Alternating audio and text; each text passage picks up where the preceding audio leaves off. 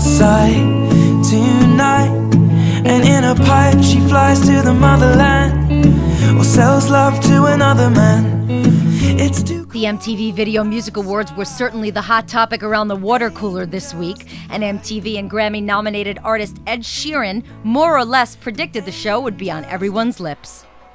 Most of the headlines were centered around the Miley Cyrus / Robin Thicke / Foam Finger performance during Blurred Lines and the 1-minute reunion of boy band NSYNC.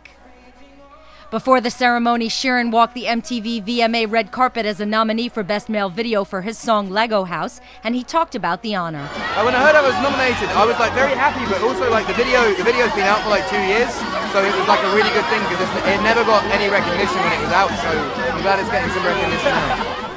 Sheeran, who may or may not have known what the firestorm would be about, predicted that everyone would be talking about the awards. I think the thing that makes the VMAs so unique is they pick a load of people that don't get on and sit them very close together and make it a very, very awkward, tense situation, and then something happens and it makes press the next day.